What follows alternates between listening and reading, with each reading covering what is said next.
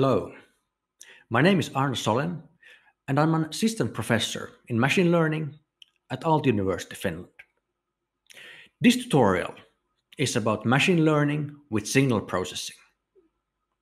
Much of my own research interests are in real-time inference, online learning, and sequential modeling, all in which time plays an important role. Time is fundamentally different from the three spatial dimensions in the 4D world we live in. How is that? Well, time has a direction, and observations can be ordered over that temporal direction. Of course, if you think of more general systems than just 4D spatiotemporal systems, such as basically any system or quantity that has some sort of temporal structure or dynamics over time, then it can be modeled as a spatiotemporal model. This tutorial is mostly about temporal models.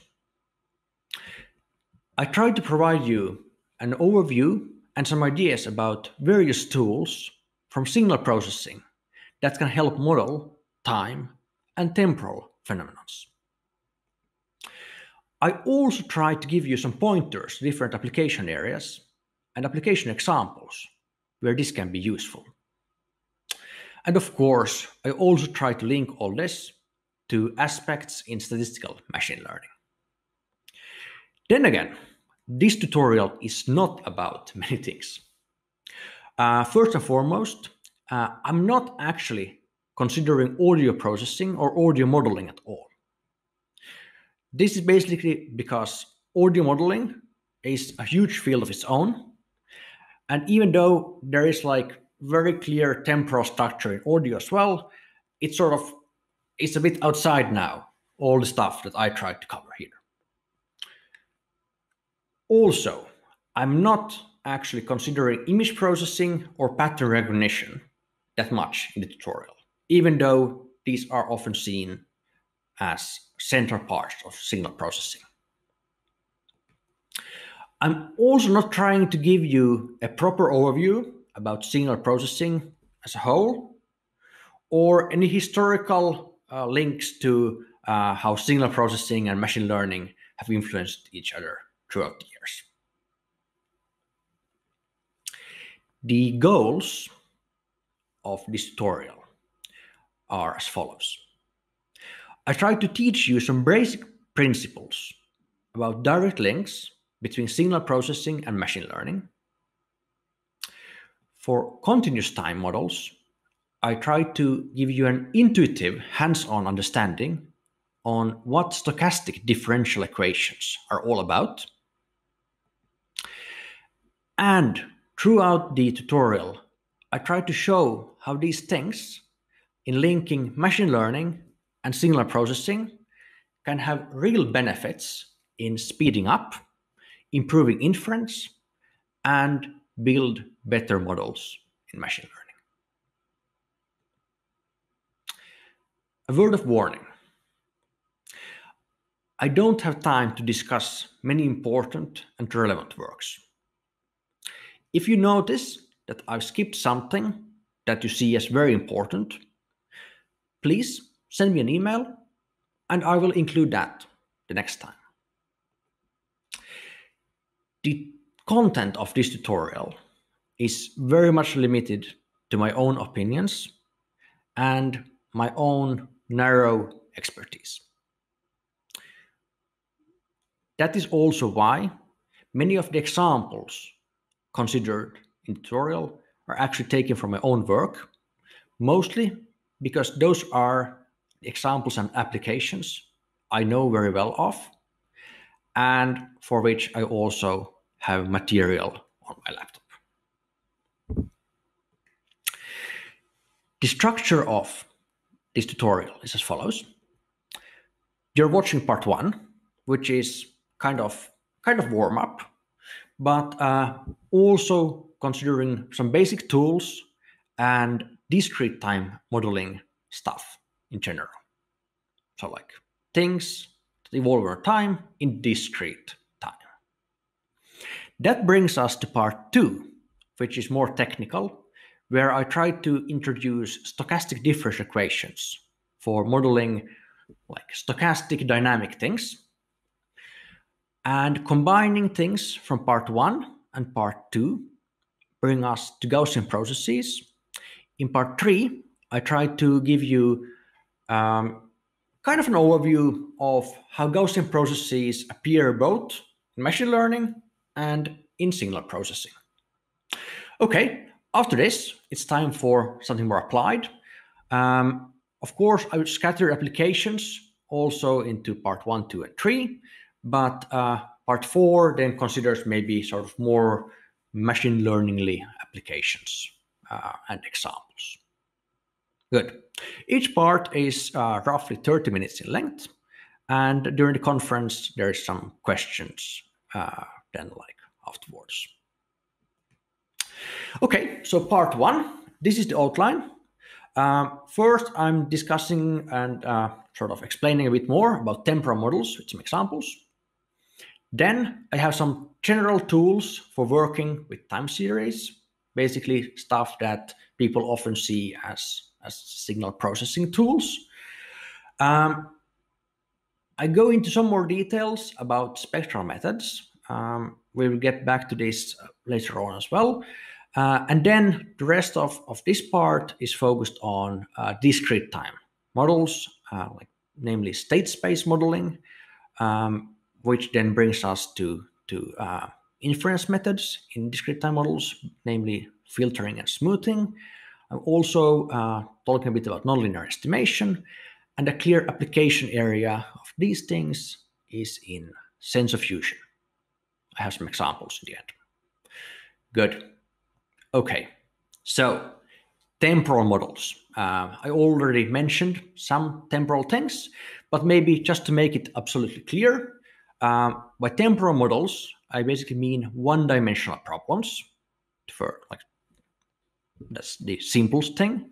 So basically, time series, where the data has a natural ordering over time. This is an example of that. This is well, not very well-known example, but rather well-known example about modeling the number of childbirths in the US over like several decades. And basically the observations are just the number of babies being born for each day. And then the task here is to do some like explorative analysis about the baby delivery process, or what you should call it. Yeah, how that has changed over the years, like what is the week of day effects, time of year effects, and so on. So like time series modeling. Of course, you can have something more complicated than just a single time series. You can have something that evolves over time and you just observe snapshots for different time points. That are referred to as spatiotemporal models. This could also be like multi-output time series or something like that.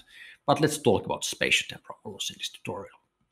So for example, the easiest example I can think of is the weather. So here we have the amount of rain in Colorado for different months over like several years. And the bottom figure here shows like the amount of rain in different regions, and then that of course then changes for different months, and it's kind of a spatiotemporal problem because there's both like the spatial aspects and the temporal aspects which govern the rainfall, or like how much rain you get. Of course, this could be something more complicated, such as the brain. Of course, that also is a system which is dynamic and spatial. There's a lot of stuff in different parts of the brain happening, and then you can model these things as spatiotemporal dynamics. And of course, that could be also like an artificial neural network or almost anything, to be quite frank. Good. Then the third bullet point on this slide is about long and unbounded data. And Of course, if you have a sensor, for example, like a smartphone, which provides you with data for every second or every tenth of a second or even faster, or then you can consider like daily observations of something or anything where there's no like the data sort of, it has no end. It just keeps coming. And good examples of that are in like sensor data and sensor fusion, where you try to then combine information streams from several sensors, for example, in a smartphone. And of course, this links to like online learning, online inference, and also like real-time requirements, because you don't have time to like train something and then deploy, because if you train, then sort of you're already acquired more data like in the meanwhile. So then you should have quite like fast inference going on. But yeah, let's get back to that later on. How does these things show in machine learning then? If we think of machine learning such that data is an important part of that. So if your data then has like a temporal structure, or the process of acquiring data works somehow over time, then it probably makes sense to account for that in your models and your model sort of building as well. And if you both your data and your models have a temporal structure, then probably the algorithms or the inference schemes or methods that you then apply for combining your models and data could hopefully somehow leverage that temporal structure. And in many cases, that actually is the thing. You can actually get away with faster or better methods in taking time into account in some special way. And that is what we are going to look into during this tutorial. Okay, in signal processing, one very typical way of actually looking at the whole field of signal processing is through time. And I think that's how most people might actually see signal processing, as like tools and methods for dealing with time series, sensor streams, and so on. In machine learning, a very typical way for us to look at basically temporal structure, or like structure in general actually, is to jointly consider like statistical properties in how data points interact. And I refer to that here as the moment representation. That's basically links to like kernel methods, like covariance functions and so on, where you kind of try to look like into how data points jointly interact. Of course, then, if we have a temporal data or temporal model, which we often have in signal processing, other methods for looking into this might actually be beneficial in different ways. One way is to look at sort of the spectral properties or the spectral representation of data or model. And that basically means to look into how things work out in like Fourier space or like frequency space. I have a slide of this next. And the third way, which is also much used in signal processing, is to look at the paths, how things evolve, what the dynamics of the system are. I refer to that as the state space or path representation. So basically looking into how the sample parts of the processes evolve over time. Let's skip the moment representation for a while and concentrate on the spectral and state space representations in this first part. That's a sinusoid there. And what people often see in signal processing as a central tool is like the Fourier transform. Like you Fourier transform things in order to look at like the frequency sort of representation of your time series or models. So this definition here is basically just the Fourier transform of a process f, and this is actually now multidimensional. X can be higher than just one-dimensional, but if you replace x with t, then this would just be a temporal thing. You probably know that there are many conventions for doing Fourier transforms, like basically where to put different constants.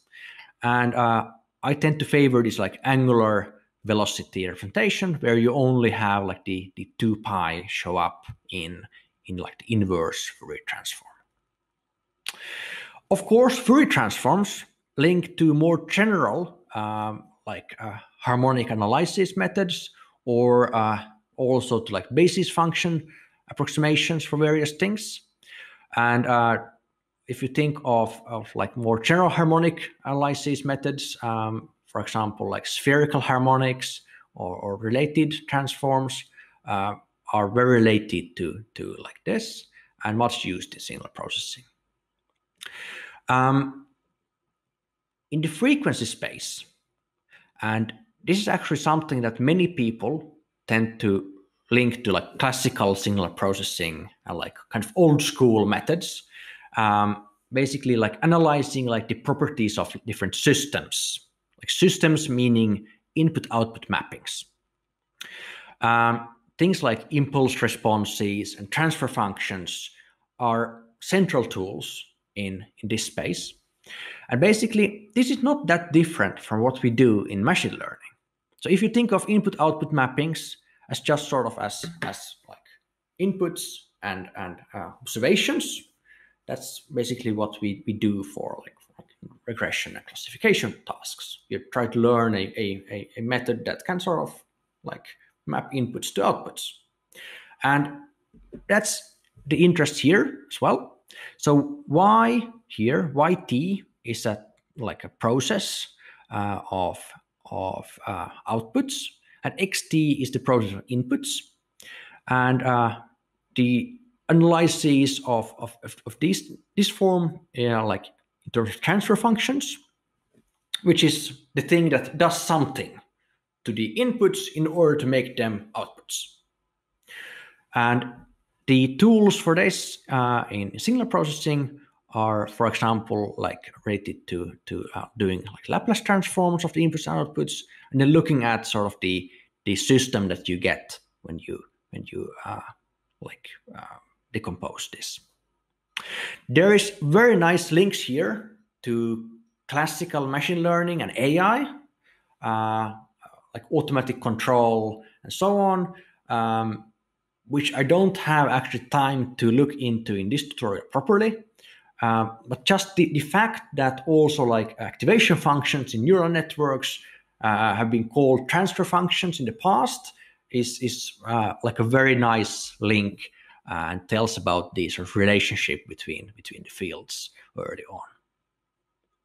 We will get back to Fourier transforms in the third part, but now let's look at discrete time state space models. So basically in discrete time state space models, the idea is that you have some sort of hidden states, which are x here. And basically you have then a model f that describes the dynamics from like a previous state to the next state. And the dynamics can be corrupted by some process noise Q in this case. And it's a discrete time model, basically a chain. It's a Markov chain of things, in the sense that the model squeezes all that it needs to know into the state X, and it kind of forgets its past then. Like all the history of the system is then contained in that state. And of course, then if these are hidden, we cannot observe them directly, but instead we have a separate observation model, which can give us some measurements or observations of those hidden states. And again, we define the measurements, which can be like high dimensional or basically like anything, as y. And the hidden states x are observed again through some nonlinear mapping h, and perhaps corrupted by some measurement noise r. This is a very general and very strong family of models, where kind of the key to efficiency is in the peculiar structure of the graph, the chain structure, which can leverage the Markov property, which basically tells you that sort of you're conditionally independent then of everything else, given sort of just the previous state. And this is also sort of the key for like real-time inference and like efficiency in practice. So if you have like linear time inference or linear memory footprint in the number of data points or time points, then probably there's somewhere deep down in the model there's like a Markov property or a Markov assumption being used. Okay, let's then make the model slightly less general. Let's consider linear Gaussian state space models, where basically both those nonlinear mappings, like both the dynamics and the observations, are just linear mappings, basically just matrices in this case, and Q and R are Gaussian. Then this system has a very nice closed form solution. Solution in terms of that, given some observations y, you can actually solve the following two marginal posteriors of x. The first one is called the filtering solution, and it's given by something called the Kalman filter, which is just the closed form solution for this type of equations that has been given this particular name. So basically the Kalman filter gives you the marginals for xk given observations up to time point k. And that is exactly Gaussian, which is actually quite beautiful. Something called a smoothing solution, then again, means that it's the marginal posteriors of xk given all the data points up to some distant time point, t, capital T in this case. And it's also Gaussian. And the Kalman filter can give you these posteriors in linear time complexity and linear memory complexity, which is very nice. Of course, then, many systems are not linear. So then in that case, one simplification is to still consider the state like marginal posterior to be Gaussian. And that is often the case in nonlinear filtering methods, which can also be very efficient and are of course like approximative, but gives you this approximately Gaussian posteriors then that you can deal with. Often this is done in practice with like linearization or then matching moments. As an example of this, I have this sensor fusion example where we consider like basically the accelerometer gyroscope sensor streams from a smartphone, which affect the dynamics. That's sort of the prior of the system. And the observations here are camera frames, which are not as fast sampled as the other sensors, but then are the device observations. And this is very much an online learning problem because of course, if we want to track here the position and orientation of the smartphone, that needs to be tracked online. But also we need to learn some sensor noises and biases in order for the system to actually give out something sensible. So this is like a real-time motion tracking thing.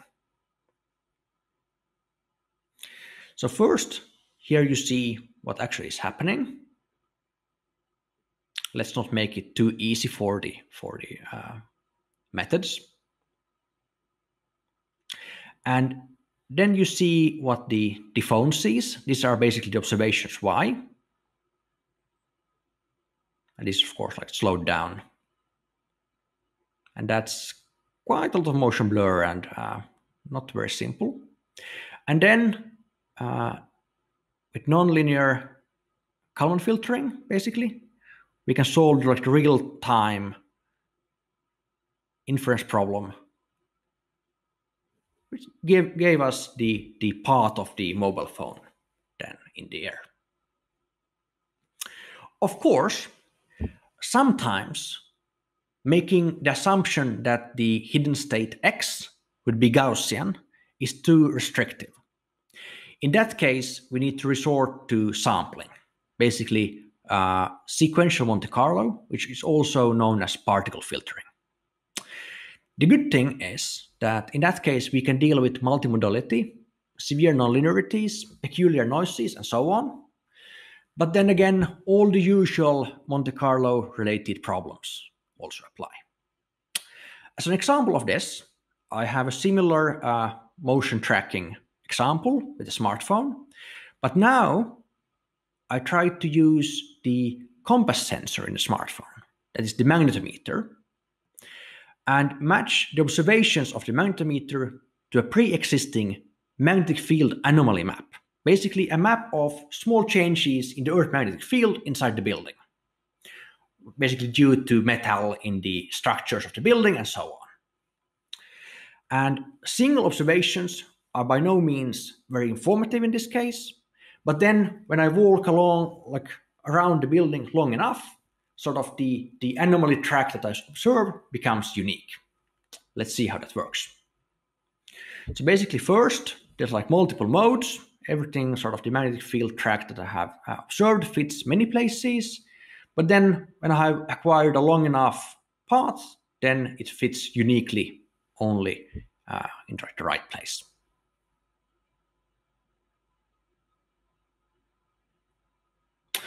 Okay, the first part is ending, and I gave you a quick introduction into like discrete time things, and we are continuing into continuous time models next. That is basically, I'm introducing you some stochastic differential equations, which model like dynamics in a stochastic way. I'm also providing you with some pointers to relevant books in this case that give you like a more proper overview about these things. So the first two is about more like classical control theory and signal processing things. The third one is about discrete time, Bayesian filtering and smoothing things. And the last one is giving like a nice overview about particle filtering in practice. Thank you.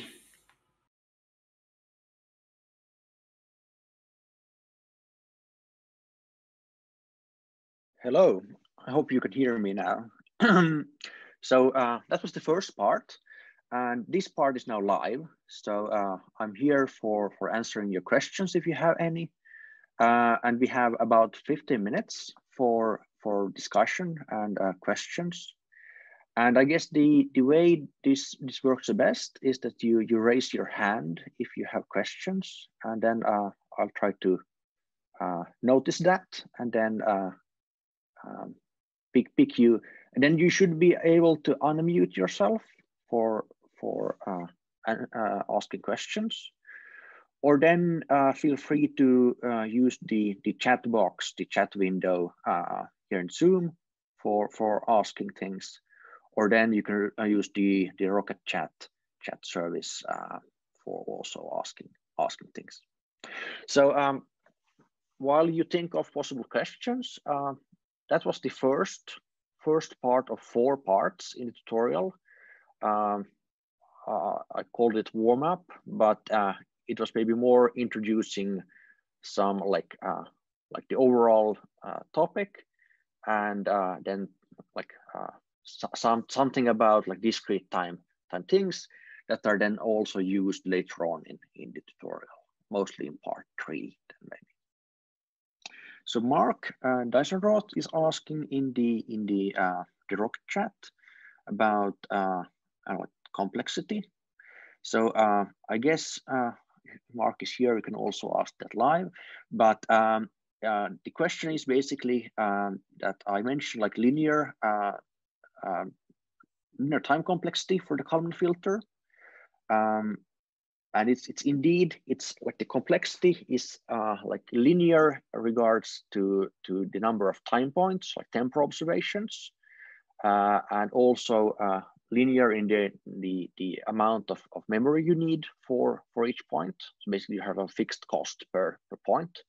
But then what is not linear is then if your state dimension grows. So basically the dimensionality of your x's, if they grow, then you're typically cubic in the state dimensionality, which can then of course become costly if you have like if you want to store a lot of information that you want to squeeze into the states. So I guess the question is related to that. So yeah, good temporal scaling, not so great scaling with regards to the size of the latent dimension. There is a question here now in the Zoom chat. This is a good one. So the question is how to choose spectral representation versus state space representation for a given problem. Well, that there is no one right answer to that. Of course, like sometimes you might have, for example, like the sensor fusion task or some very clearly like purely temporal thing, or with some like real-time requirements. Then like sequential methods tend to be very good in practice. Then again, spectral things can have nice properties, like various sort of doing things in the Fourier domain, or then using like basis functions for approximating things. That can be like a handy thing. If you happens to have like certain like specific type of a model that you're using, or you have some like prior information about what kind of sort of basis would span the problem well, or then it depends so much on the application basically. So there's not one good explanation on one sort of textbook way of picking what to use. It's very application specific, I would say. And if you're unhappy with my answers, you can ask more like more detailed questions. Then there's a question about what is my opinion on the biggest challenges from moving from the mindset of classical treatment to signal processing using ML for it. Well, someone once said not very long ago that people in ML think that everything has been invented in the last 10 years. And I think this, like for young researchers, like we tend to think of what's happening now and the papers that we have been reading in the last years and so on. But the fact is that a lot of great science has been done in the past, and some of that has also been forgotten. So I think sometimes I tend to see people are reinventing things that are actually very well dealt with and known about in the past. So there's like, especially in signal processing, there's so much great research done in like late 40s, early 50s, and then 60s, 70s, 80s, 90s, early 2000s, and even today. So like there's like a long continuum of things. And in ML, we don't always sort of tend to find those things because like the terminology and notation is so different. So I think maybe that is the greatest challenge. So how to be able to find that great work from the past. I think that might be the greatest challenge. Yeah, there is a question that please also mention convolution as a central part of signal processing.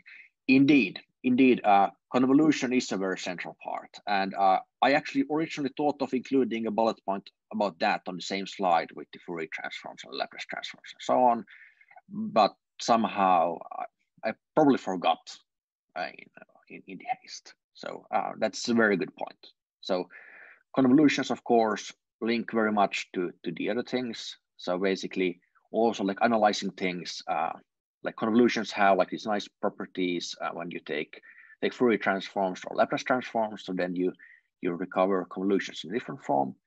But overall convolutions, of course, like both in temporal convolutions and spatial convolutions are central to both signal processing and machine learning. Yeah, indeed, good point.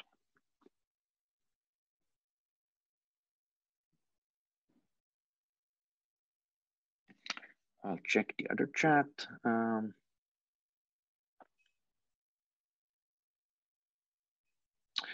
There's a question.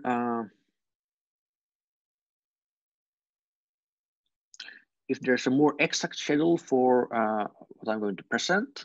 Indeed, the next part, the next 30 minutes is about SDEs.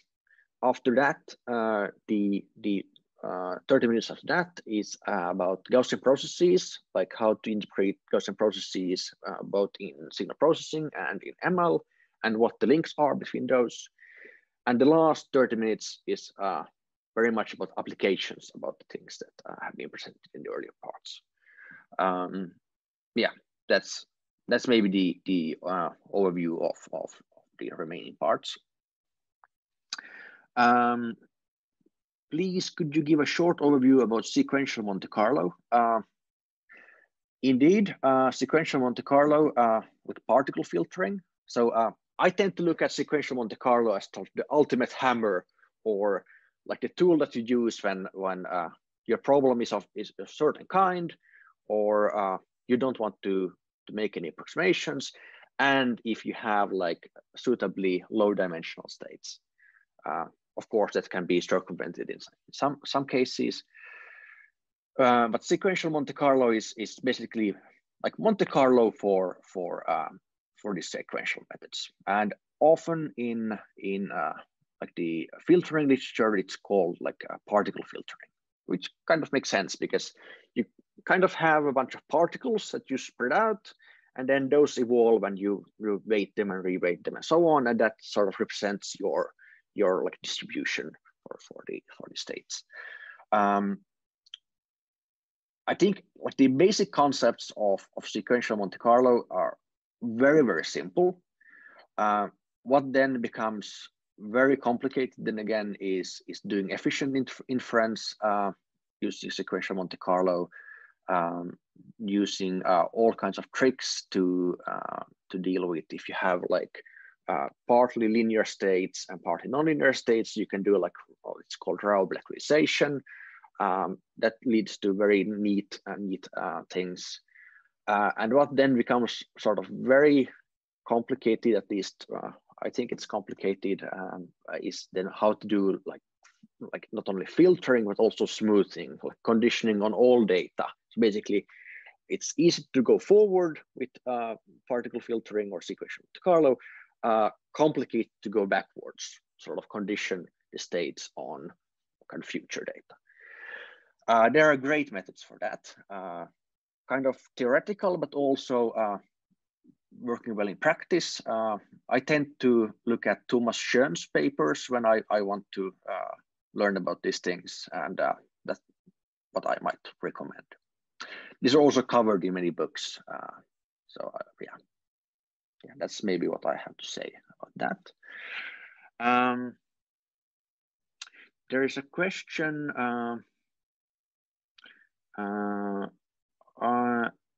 Am I also going to discuss neuro ODEs and SDEs? Indeed, I am in the last part. So basically, in the applications part, I have some examples of that. I try to cover so much, maybe too much. So I basically have like 2-3 slides on that only. There is a question whether state space methods are suitable for applications where the observations are irregular in time. So like your observations are not equidistant. Indeed, this is actually like a common confusion, but yeah, there is no such requirement that the observations should be equidistant. They can be observed irregularly. That's totally fine. Yeah. You just need to account for that in the dynamics.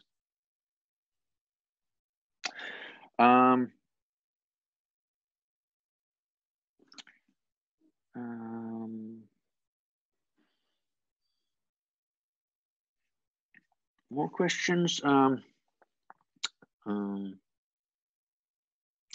If it comes to, let's take this first.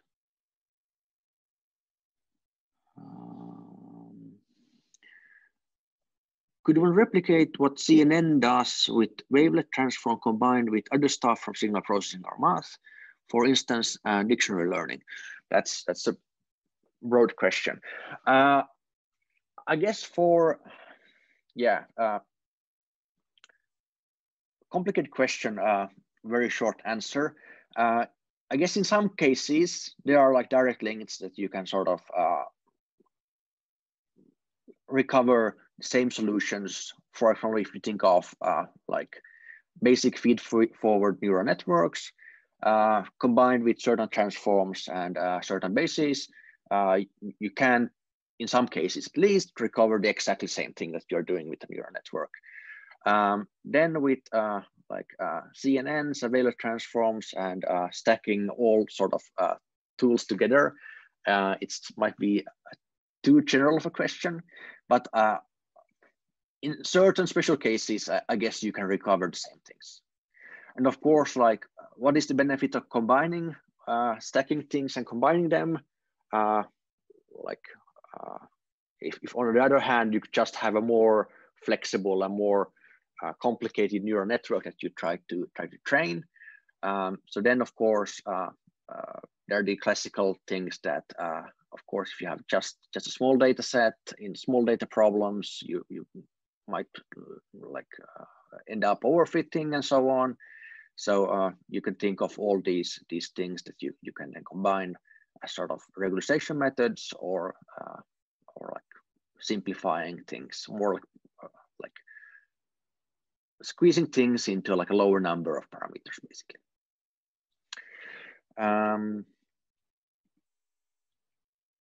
When we do particle filtering inference, do we require to specify any transition functions or sequential data in order to train the state space model?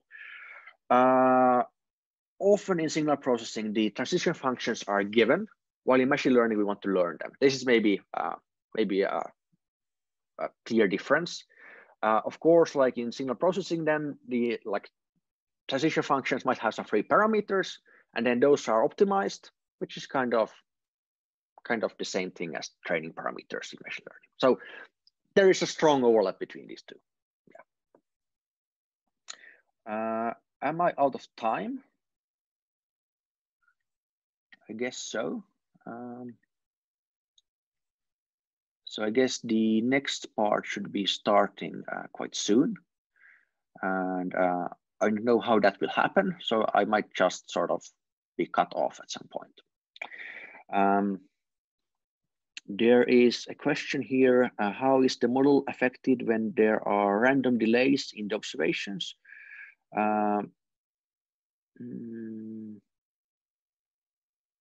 So basically, if the transition model in discrete time can account for like the delta t between points, then that can be accounted for directly. But this is basically why we or at least I often like to think of things in terms of continuous time models and then solve those for discrete time steps, because that sort of takes care of the irregular timings and sort of random observation times. Okay, now I have a private message from the streamer. So basically, I guess it's the 15 minutes for this part is up, and you can continue to ask questions in the Rocket chat. I'll answer them there. But let's move to the second part, which is indeed about continuous time models. Hello there. That was the first part of the tutorial now. So basically now in between the parts, there is an opportunity for you to ask questions here over Zoom. You can use the questions and answers feature for asking questions, or then the chat window as well. And also during the videos playing, I'm available in the Rocket chat, and there's questions there as well. So you have many ways of asking questions, in other words. So while you think of possible questions, I can check the chat window. So basically, in this first part, it's kind of warm up, but also then a bit about some like tools, some like commonly known things to signal processing, basically mathematical tools that often pop up in machine learning that I went through, and then the rest of the first part was concerned with state space modeling, basically discrete time models. There's a question here in the Rocket chat. What does the transfer function with the ratio of Laplace transform signify? What does it mean for the ratio of output to input to be large? Intuitively, it is fair to assume that rated I/O would give large ratio. So basically, if you think of how I represented it on the slide, sort of halfway through the first part.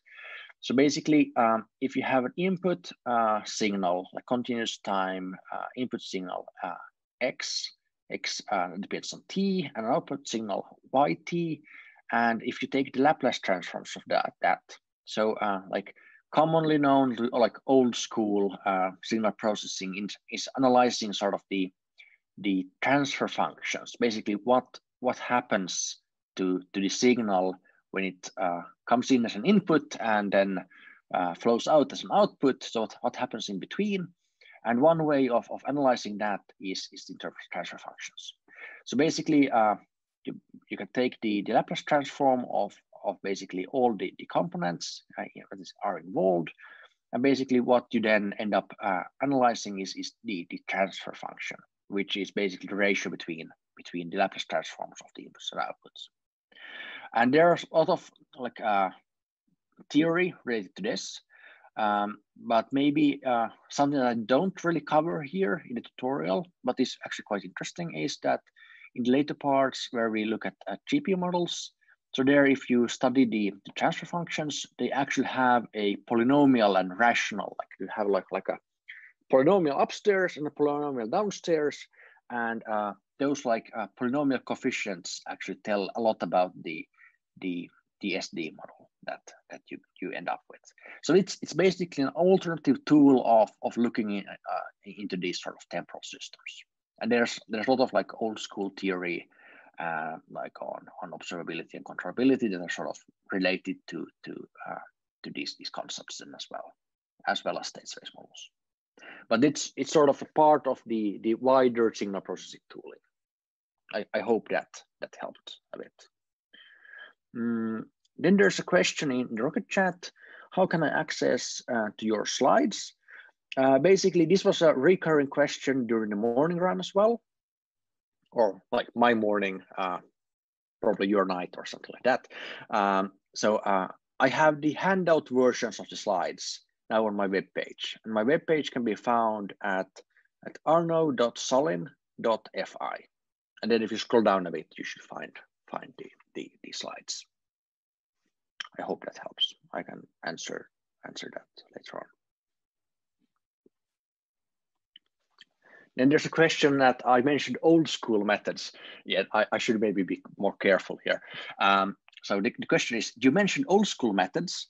How is the field changing with the introduction of machine learning? So basically,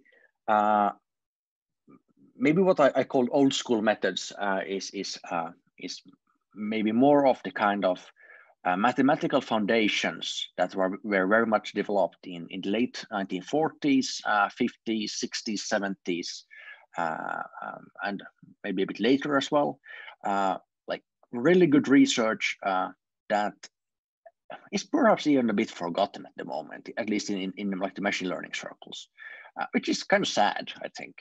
But there's a lot of like very good theory, less applications, like not many implementations at that time. It's more like theoretical foundations on how to deal with these things, which actually are very, very well thought of.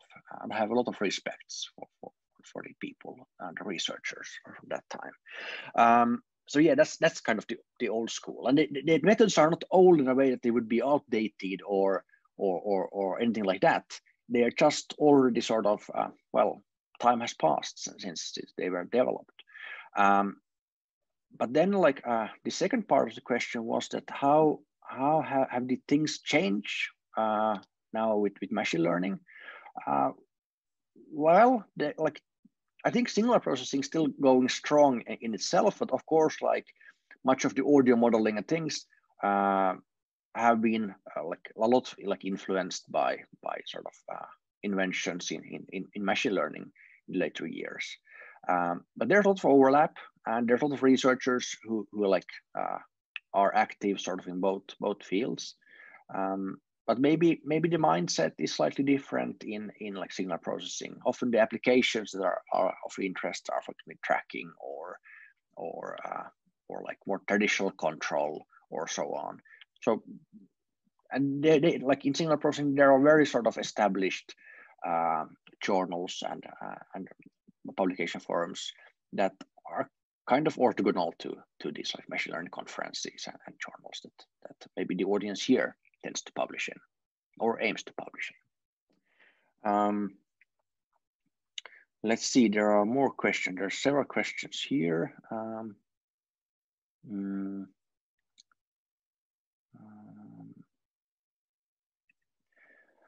The question is about the noises in the system dynamics. What sort of particular structure is considered for the noise? This depends a lot. So in the examples and sort of the models that I showed now in the first part, the noises were typically assumed Gaussian. That is actually not very restrictive. If you have a nonlinear system, you can pass that Gaussian thing, the Gaussian noise, through some nonlinear transformation, and that then of course becomes very non-Gaussian. Or then if you do particle filtering, you're not restricted to Gaussian noise in any way. So it can basically be anything. Then it just sort of puts restrictions on what sort of inference you can do.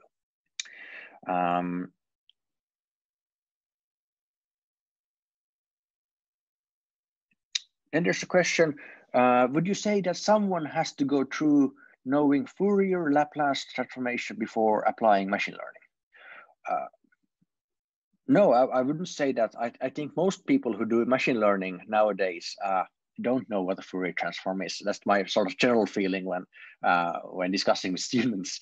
But of course, like many people have a good mathematical foundation, but then you can do machine learning without knowing what those things are. And of course, like if you then want to build new things and understand things more deeply, knowing sort of foundational, like basic tools and things is never a bad idea. I hope that answered the question.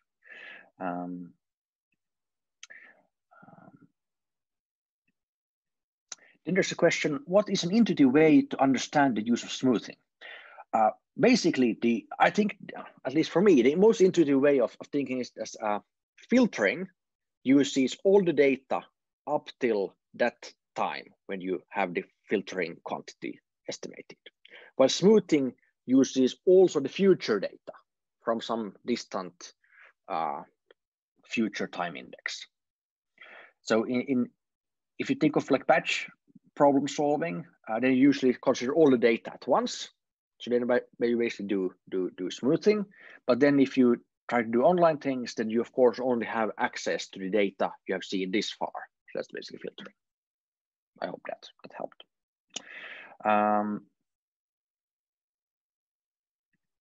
Then there's a question, do you have any reference papers about estimating the smartphone position for acceleration plus gyroscope plus video?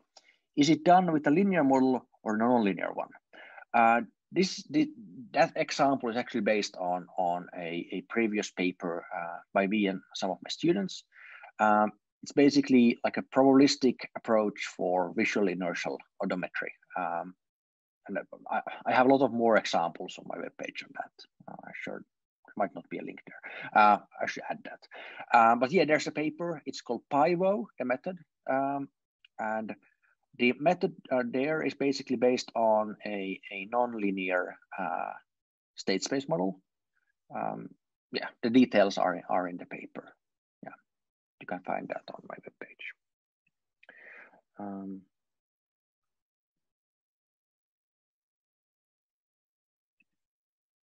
Still have a couple of minutes left. There's a question.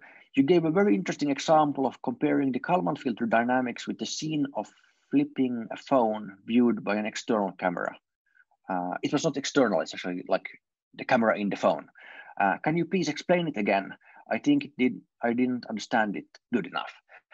So indeed, consider a smartphone. It's actually this phone here. It's basically just a basic iPhone. It has a camera and then some motion sensors, basically an accelerometer, a gyroscope. Those are quite low quality. Sorry, Apple. You could do better, I guess. So then if you just try to estimate motion based on the inertial sensors, you're not doing a very good job.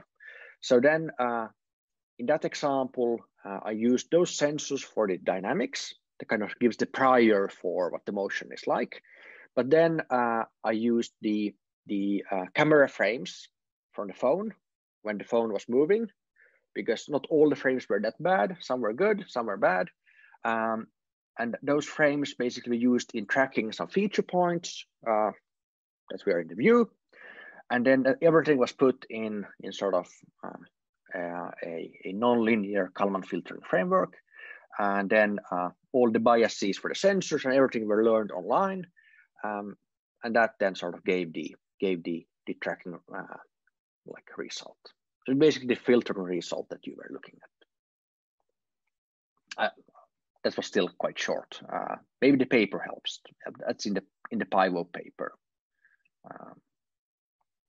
We still have a bit of time.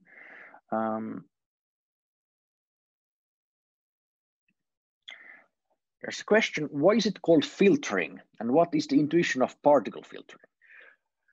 I have no idea. I think filtering and smoothing are really bad names for what is actually happening. I think people usually like link filtering and smoothing to something quite different, but that's how it is. Yeah, what is the intuition behind particle filtering? The intuition is basically that the current state or your current estimate of the filtering distribution is characterized by samples, sample points. Those are particles, small like dots in your high dimensional, low dimensional space. And then you just sort of, you think of your probability mass in terms of those particles, how they are distributed. That's the idea behind particle filtering.